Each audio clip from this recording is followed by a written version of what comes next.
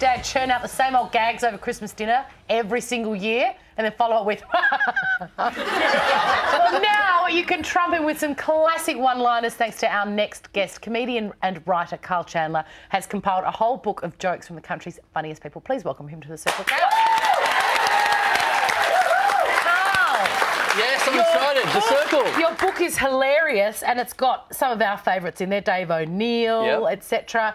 Who's in it and how did they get on the list? Who is there? Dave O'Neill, friends of the Circle. Dave O'Neill, Lawrence Mooney, Dave Thornton, Greg Danny Fleet. McGinley, who's warming up our studio audience today. Yes. Very exciting. We actually want to sell the book, so if you could not...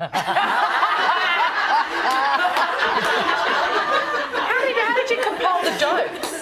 I just hit up all my favourite people, and it's a bit of a time capsule of Australian comedy. People that were interested in being part of, you know, a moment of, I guess, you know, comedy history in Australia. So it's a nice snapshot of all the big names and some of like the people that you may not know yet that are going to be big in the future. Yeah, it is very funny. I always love a joke book, and they always come out around Christmas time. Yep. And usually there is not one funny. You see, you're in the bookstore like this.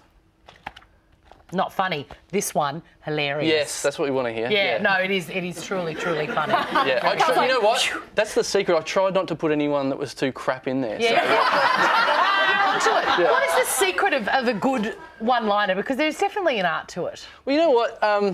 I guess there's a couple of things. There's timing, you know, there's context. Can You've got you to give know... us one? Instead of talking about it, give us a good one, Karl. I'll give you this example. I'll give you a couple of quick jokes in 30 seconds. I've got some quick ones. How about this? I like to go to the library, get out all the books on feng shui, put them back in the wrong section.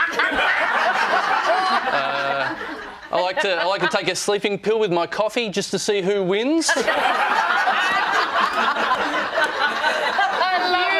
Have you got any tips for people like me who are just crap at telling jokes? Yes. Do everything in the right order, because this is what happens. I'm sure this has happened to you guys. Yes. You know when you hear a joke and you go to tell people at the office and you get halfway through it and you go, I'm not telling this right at all. Yeah, I do that all the time. I don't know what's happening. I don't know how to end this joke. Well, that's what my girlfriend does with my jokes. So she'll meet friends of hers and go, oh, my boyfriend's a comedian, and they'll go, oh, what's one of his jokes?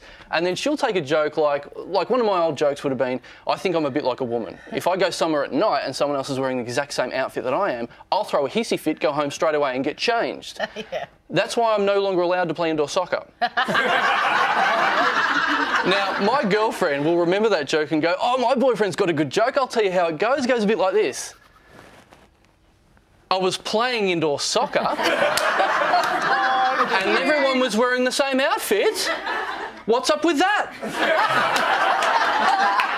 And then all of her friends think that I'm a dickhead.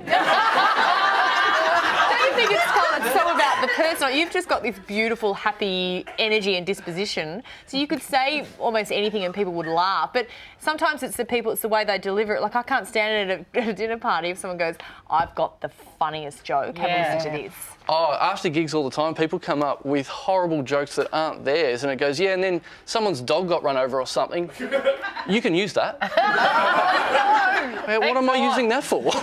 Hey, you do a lot of stand-up comedy. Yep. Are you able to do stand-up comedy sitting down on the couch? I am. I think I've been doing it already, but yeah. I was doing jokes before. They were jokes, you know. One of the things that I love about the book is, have a look at this up the back. It's sort of like a who's who of Australian comedians. A lot of them I recognise. Some of them I've never set eyes on before. That's Danny McGinley. There's Danny McGinley. Danny who? But it's also got their website or their tweet feed or... Well, Mike could use a haircut. He could use a haircut, that's fine.